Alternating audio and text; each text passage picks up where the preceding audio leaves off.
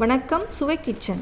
இப்போ நம்ம கிச்சனில் கோதுமை உபயோகப்படுத்தி கிறிஸ்பியான முட்டைக்கோஸ் பக்கோடா பண்ண போகிறோம். இந்த வீடியோவை பார்க்குறதுக்கு முன்னாடி நம்ம சேனலை சப்ஸ்கிரைப் பண்ணுங்கள், பக்கத்தில் இருக்க பெல் பட்டனையும் ப்ரெஸ் பண்ணி சேவ் பண்ணுங்கள். இப்போ கிறிஸ்பியான முட்டைக்கோஸ் பக்கோடா எப்படி பண்ணுறதுன்னு பார்க்கலாம். ஒரு அகலமான பாத்திரத்தில் கட் பண்ணி வச்சுருக்க முட்டைக்கோஸ் சேர்த்துக்கலாம். இந்த முட்டைக்கோஸ் கொஞ்சம் வதங்கி இருக்குது. இந்த வதங்கின முட்டைக்கோஸில் கிறிஸ்பியான பக்கோடா செய்ய போகிறோம். இதோடவே ஒரு பெரிய வெங்காயம் கட் பண்ணதையும் சேர்த்துக்கலாம்.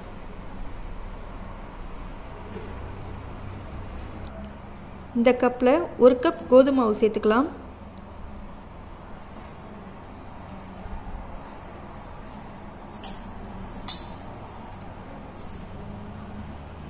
கொஞ்சம் கொஞ்சமாகவும் கோதுமை மாவு சேர்த்துக்கலாம். நான் 3/4 கப் சேர்த்துருக்கேன். இதுக்கப்புறம் மீதி இருக்க கோதுமை மாவும் சேர்த்துக்கலாம்.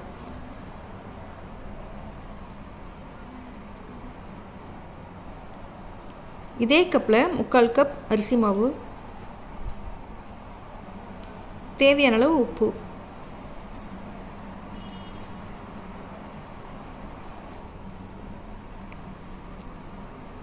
காரத்துக்கு தகுந்த மாதிரி மிளகாய்த்தூள் சேர்த்துக்கலாம். 1/4 ஸ்பூன் மஞ்சள் தூள், பெருங்காயத்தூள், 1/2 ஸ்பூன் சோம்பு 1-2 இடித்து இதில் சேர்த்துக்கலாம். எல்லாமே மிக்ஸ் ஆகிற மாதிரி கலந்து விடலாம். கொஞ்சம் கொஞ்சமாக தண்ணி தெளித்து பிசைஞ்சு விடலாம்.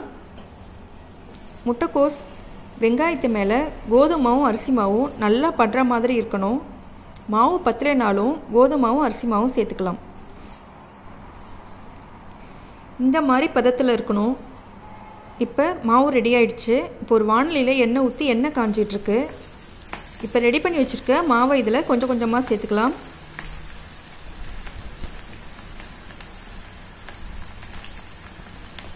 ஸ்டவ்வு மீடியம் ஃப்ளேம்லேயே இருக்கட்டும்.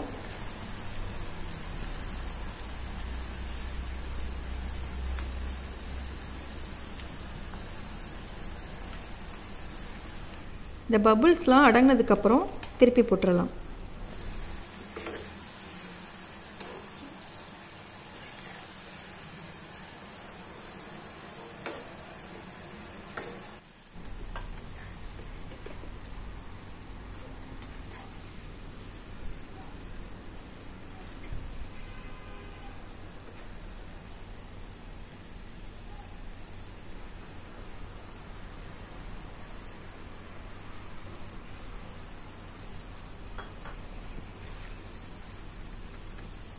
இப்போ கிறிஸ்பியான கோதுமை முட்டைக்கோஸ் பக்கோடா ரெடி ஆகிடுச்சு.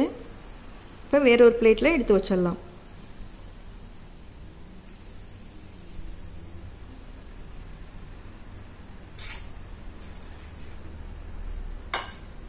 இந்த பக்கோடா உடனடியாக 10 நிமிஷத்துலேயே செய்திடலாம். நல்லா கிறிஸ்பியாக இருக்கும். இந்த ரெசிபியை நீங்களும் செய்து பாருங்கள். இந்த வீடியோ பிடிச்சிருந்தா ஷேர் பண்ணுங்கள், லைக் பண்ணுங்கள், கமெண்ட் பண்ணுங்கள். மறக்காமல் சப்ஸ்கிரைப் பண்ணுங்கள். நன்றி, வணக்கம்.